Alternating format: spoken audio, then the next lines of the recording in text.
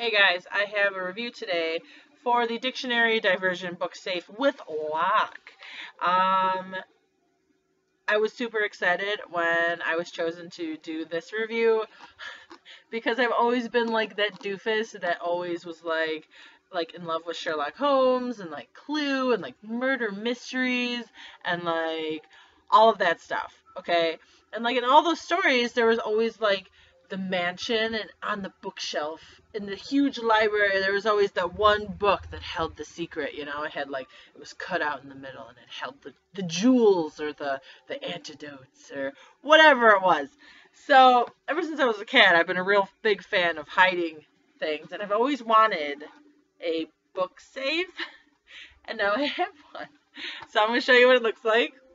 Um, New English Dictionary. Okay, it looks like a book. Until if you read up on it, you can tell that this is plastic, but really, who gives a crap? But anyways, like, what thief is like, is this a real book? Like, you know what I'm saying? It would definitely fool your kids if you had something to hide. Okay, so you open it up, and this is the top of the lockbox. When you go to unlock it, that's how you unlock it, is this way.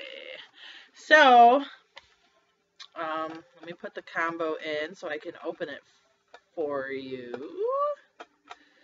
Okay. And then you turn the knob, and it opens, and, it's enough for, like I said, passports, like extra petty cash. I don't know if anyone else still does that, but I sort of like hide money in my house for the days when, we're broke and the kids need something or an emergency of some sort. Yeah, like I said, passports, credit cards, if you don't like to carry them, keeping them in here would be probably a good idea. Birth certificates, stuff like that. It's not a fire safe, so it's not fireproof, but if you're optimistic like me, you don't believe that fires are going to happen to you. I know they can, but I'm optimistic. But yeah, so this is perfect for any small things.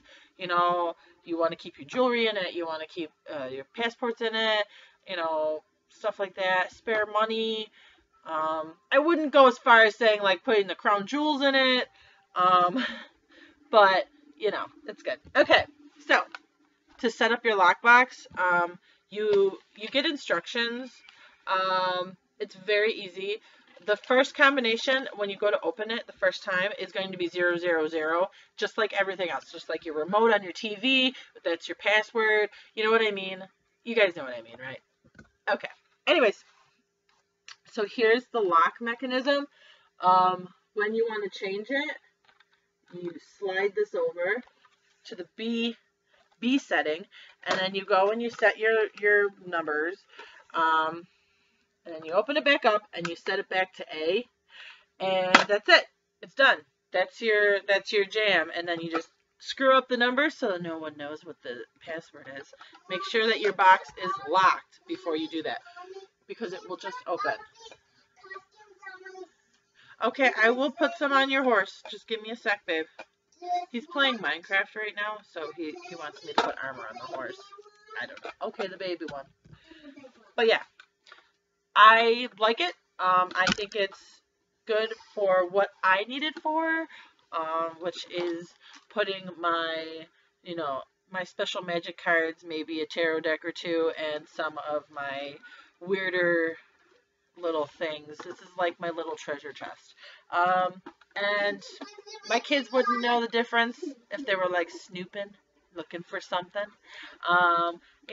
Like I said, I doubt a thief would be like, is this fake or real? Like, I don't think so. But, I mean, it's good. It's cool.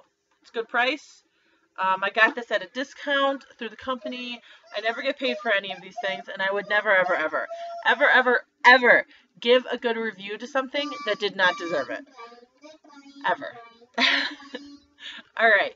Thanks for watching, and hopefully you'll watch my next review. If you really like to watch these, you could always subscribe, and you will get emails and stuff telling you when I post new videos. So, yeah. You know, you don't have to. I don't mind. Okay. Bye.